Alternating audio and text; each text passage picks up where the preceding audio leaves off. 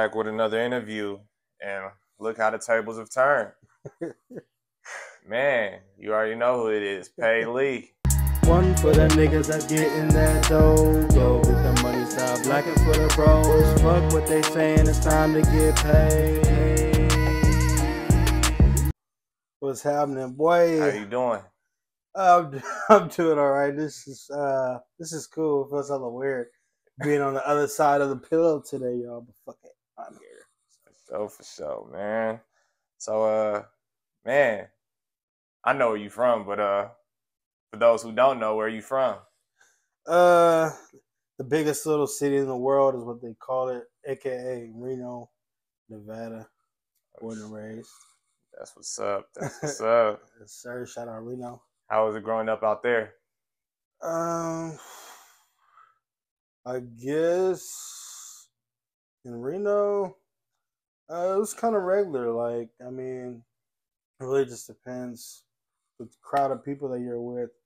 People I was with, we were just doing hella fun shit, like low key bad shit. But I mean, it was just kind of regular. We were just fucking chasing little females around, fucking around in class, playing sports. Though we all most of the people that I fucked in high school, we all graduated. So I mean, even though we were doing stupid shit, we were still on our shit. Mm-hmm. But yeah, didn't grow up rich, obviously, but yeah, it was kind of regular, I guess. Nothing too crazy. I'm not like one of those people that have like no crazy ass. I was shot 3 years old type of kids, and kind of regular. Nah, that's what's up, man. Shit. What are some like early on influence that makes up Pay Lee? Early on, it's hella funny. Probably Wayne. I'll probably say Wayne. I had one of my first CDs I had was a Chief Keef CD, Finally Rich, and Lil Wayne, I Am Not a Human Being. Yeah, that is the title of that. That sounds like around the same Same time, era. like 2012, 2011. Yeah, kind of like around there. So that's when I started kind of getting my influence, I guess, as far as rap. Hustle and Flow. That movie made me write my first rap ever. Mm-hmm. So whenever that movie came out, that's when I wrote my first rap. Oh shit, Hustle and Flow, that's a classic right there. Yes, I guess that should influence me too. Fuck it. Shit. So when did music come into play for you?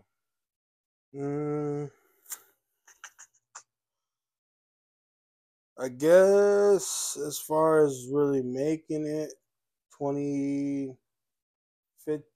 the end of 2015, beginning of 2016. Were you in like a group? Yeah, I was in a group with with two other people. Shout out Mike. Shout out Jay Shot. We were in Flex Squad. You know, so Flex Squad. Shout out Flex Squad. That's so funny, bro. You guys could probably, like, if you go to my old Facebook or whatever, you could probably see me and like when I was in my Flex Squad era, Flex Squad days, whatever the fuck you want to call it. And yeah, I thought I was flexing. I thought I was hella fly. Really, I was hella bootsy and Justin Lane. But you know, at that time, yeah, Flex Squad. That's the group we was in. Flex Squad. It was just us three. It was originally them two, and then I kind of just snuck my way in there. What era is this in? Like, what time? What era? What was going on back then? 2015, 2016? I don't know what was jumping off at that time as far as like the trends and shit. But yeah, it was just around 2015, 2016. I don't really know what era musically that would be or like what. 2015. Who was popping or whatever. That was an interesting time. Because it was past the jerking days and shit. So. Yeah, jerking was like way like 2011, 20. Shit. 2012. Yeah, it was past some days, so I don't really know what's popping off at 2015, 2015, man. It was an interesting time, man. Yeah. In music. It's kind of like slow. It didn't start picking back up until 2016, I would say. That's when, these sounds that we know and love, that are still popping off right now came about. Yep. Shit, man. So let's get into the album. What's the album called? It's gonna be called "Why Aren't You Famous?" Why Aren't You Famous? Yes, sir. That's gonna be the album coming soon, y'all. What does that mean to you, man? So for the people out there that probably were to see it for the first time or just look at it, and be like, "Why aren't you famous?" It kind of sounds kind of just like vague, kind of just like whatever. Mm-hmm. But I guess it means like, why aren't you doing what you need to do to be where you need to be at in life? It's not just why aren't you famous, like why aren't you popular? It's just kind of like why aren't you on your shit? But I just put why aren't you famous to kind of throw a little twist on there to make it seem like why. It's almost like a rhetorical question. Like why you ain't on your shit like how you supposed to be. Exactly. It's just people be complacent or people be not on pushing shit off. Like I could do that later. I could do this later. No, now is the seize the moment. I feel that. Yeah. I'm fucking with it. Yeah, hell yeah. That's what I did it for, just because, and I also wanted people to kind of, in a way, confront me, like you said, to be like, you know why. You know why you're not famous, quote unquote. You know why you're not blah, blah, blah, because this, and this. So I'm just going to put it all out there now. Right. Sometimes you need a indirect support system. Some may call them haters. Some people call them haters. Some people call them motivators. Yeah. It is what it is to me. Either way, I don't let it stop my grind. So yeah, keep going. I feel that. Any collabs? Of course. I know it's still in the works. Is it? Yeah, it's actually still in the works. Right now, it is still in the works. But in the meantime, do I want to spill some name? Yeah, fucking, of course, I got my boy Matt K in the album, of course. I'm trying to get a couple other people in there. I do have a D-Lo feature on my album. If you guys fuck with D-Lo, Rude Boy D-Lo, make sure you go tune into the album too, because he's gonna be on that motherfucker. It's gonna be hot, sizzling. And I'm gonna have 10 tracks. Yeah. For sure. That's all I can name right now as far as the collabs, but it is. It's been pretty cool. Got you. Mm-hmm. So what's your process when it comes to making music? My process, man, I honestly don't even have a legit process for my shit. I'm kind of just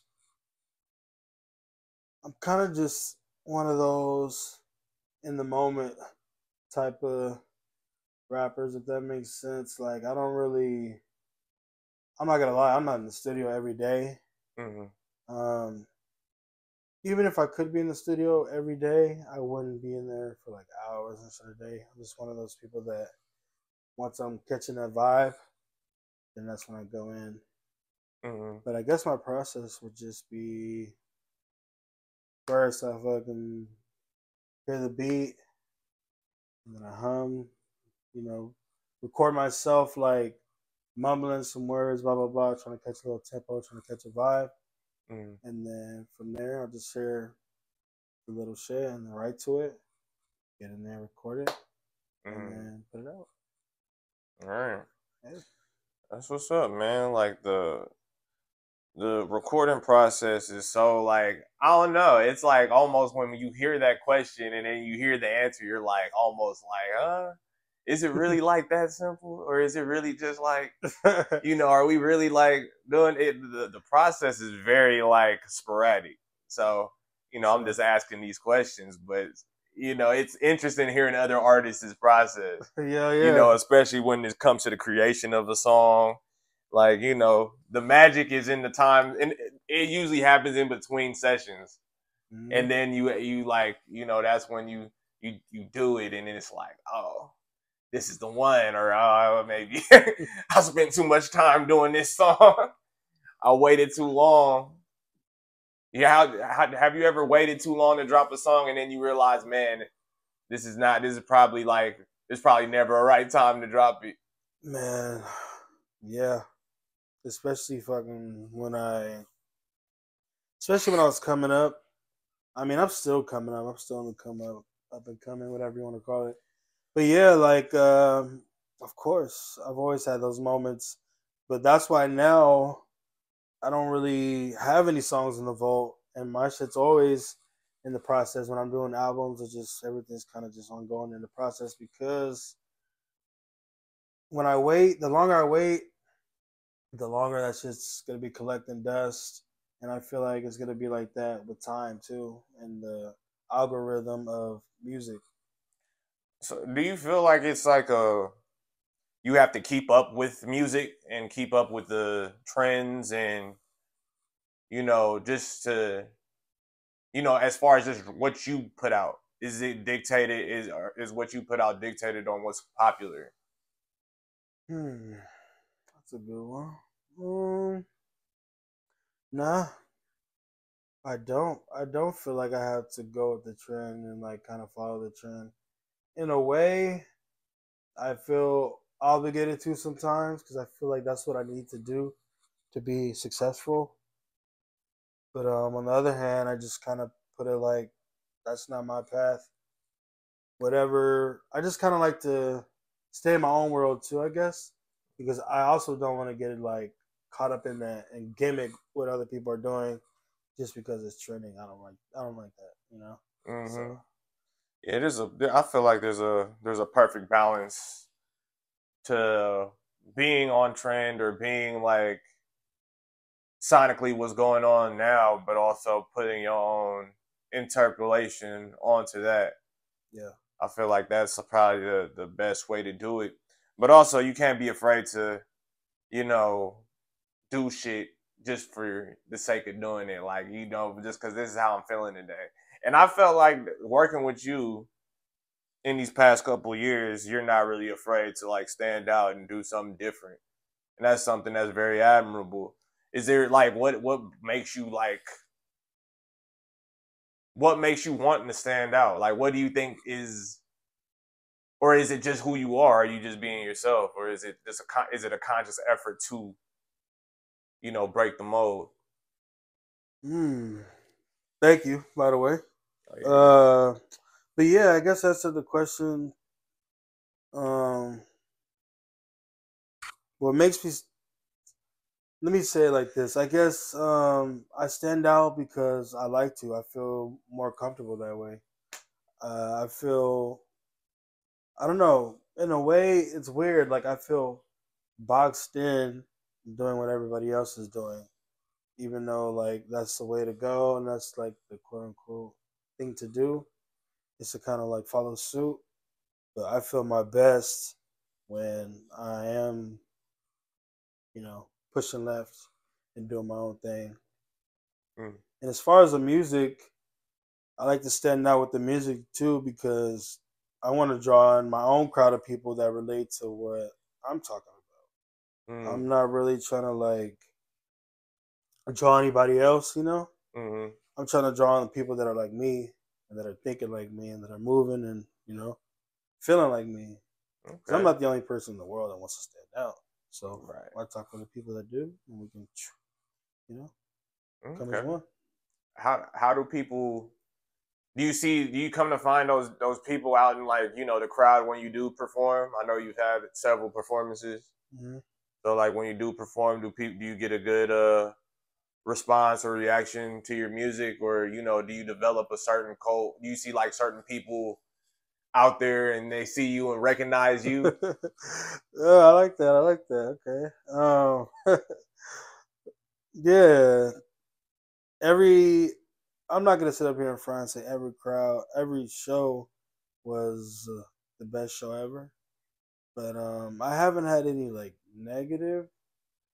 crowd reactions yet or whatever. But yeah, the good ones, I would say the good ones that I've had, I feel like people fuck with more of the energy I'm bringing. That's kind of where I was going. I Yeah. probably didn't say it the best, but like recognize you as in like, you know, that energy, like, oh, like, poop, like, you know, Yeah. you stand out. Like, you feel me? Like hmm you're, you know, it's like I noticed when I was I've performed maybe like 3 or 4 times. And there's certain songs that will like invoke a reaction. You hmm feel me?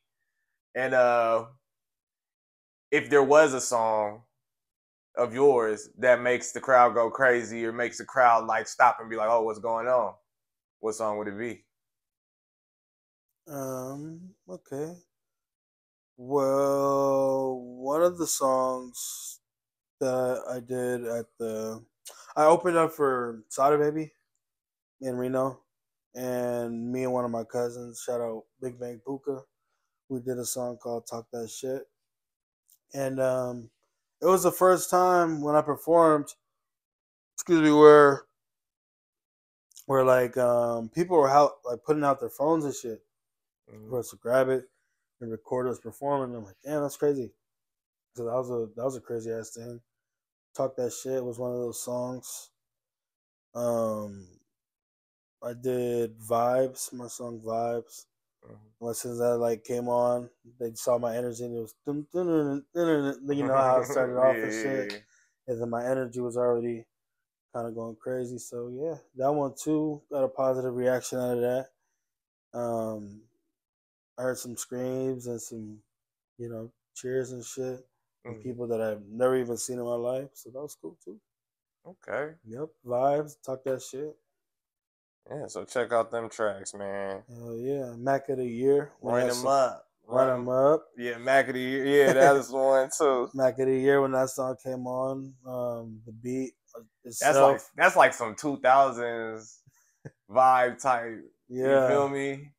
Listen to that shit at a concert with the speakers blasting, got some drink in your system, feeling good. That song will get you going. Mm-hmm.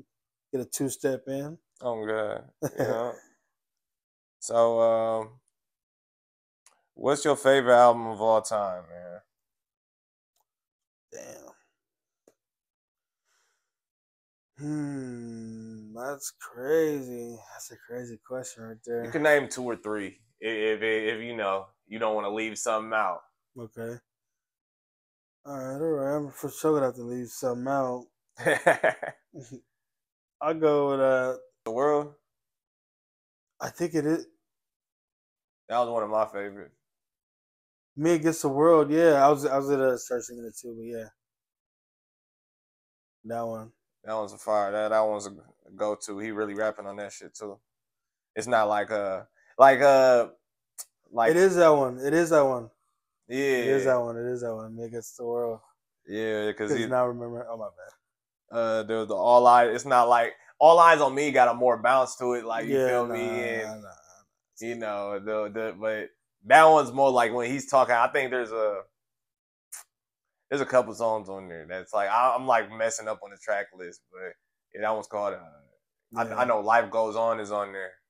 Me Against the World for sure. That song, that album would probably be. Yeah, that'd probably be the greatest album. Me Against the World. Mm-hmm. For sure, for To sure. Live and Die in LA is a really good song too. I Oh forget yep, that song. yep. So Live and Die in L.A. Man, any dream collabs, man? Uh, Many dream collabs. Uh, I guess I'll say like just for the sake of body of work they've done, I'd have to just go with Rest, Chris Brown, Blast. That'd be cool. Okay, Um, One more would probably have to be. Nah, that's probably it for sure, for for sure. now. For now, there's a lot more, but Those are some some good artists out there. aspirational. collabs. You feel me? Chris Brown, one of the hottest, most talented artists. Roddy Ricch. Roddy Ricch is yeah. I fuck with Roddy Ricch. Any crazy experiences like, performing or, just in general, partying, having fun, experiencing life. Shit. In life, just in life and whatever, in general? Whatever. You could pick it from any aspect. Yeah, a lot of those. But I guess not even really like a crazy experience, but like a weird, awkward ass experience. Is I performed at a concert opening up for Haiti Baby and Lil Kayla. Mm-hmm. And there was like a couple of my people there. And then like 3-4 people in the crowd. Mm. There was 2 people in the front watching me like this. The whole time I was performing. I'm like, bruh, that 10 minutes seemed like an hour, bro. That shit was so weird and awkward. Like they had no like facial expression? Nothing. It was just like you couldn't read it. Just straight up like watching me the whole time. I'm like, damn. I hope they was faded or something. I'm like, bro, what the fuck? I was like, bro, I feel like the most boring artist in the universe, bro. But I mean, I just had to, stick it through and go with it. But I'm like, yeah, that's those are the moments that will really like make or break you for real. Oh yeah, for sure. 100%. It's like really shows you like, is this for me? Am I like that's where you start questioning that shit. Like, fuck, bro. While you're performing though, you're like rapping the words. You're like, you done made me stumble in all type of shit. Now I'm like, should I run off this motherfucker, right. Bro? I'm about to run off the face of the earth. You gotta kind of like tap out of your first instinct to like, think about shit. Like, you gotta just go. Yeah. You gotta just go. But yeah, those are them weird, awkward moments of just being on stage and having everybody's, like, you couldn't get everybody's attention, but once you got people's attention, now it's like, are you gonna perform? You're already there. Are you gonna make this worth it? It's always and you get, every time you get on stage, you have that opportunity. You feel me? Yeah, so that was definitely an awkward moment for me, but it was also a moment that made me say, something just got to change. Whether it is 3 people or 15,000, they're gonna have the same reaction. You're gonna have 15,000 people in the crowd still look at you the same way. It's just kind of how you present yourself and how you move. If you go up there kind of timid and scared, people are gonna notice that. Mm-hmm. So that's one thing, artists, you should correct from the jump. As soon as you hear your name, as soon as you know you're about to walk on the stage, get it out your mind that you're nervous. Fuck all that shit. Go up there and do it. Straight up. For sure. Kendrick or Drake? That's so funny. Fuck all that shit, nigga. Kendrick or Drake, nigga. Straight on the bullshit. Fuck all that. Man. I'm gonna be straight up, man. As far as the music, as far as everything in life, I'll probably go with Kendrick. For sure. Drake is a great artist. You feel me? So it's not, but as far as like them lyrics, I would have to go with Kendrick too. What about Jay-Z and Nas? Jay-Z and Nas, I'd probably say Nas. I'm not gonna say I'm not gonna have say no ill will with Jay-Z, but I think I'll probably say Nas. Nas. Jay-Z's music is a little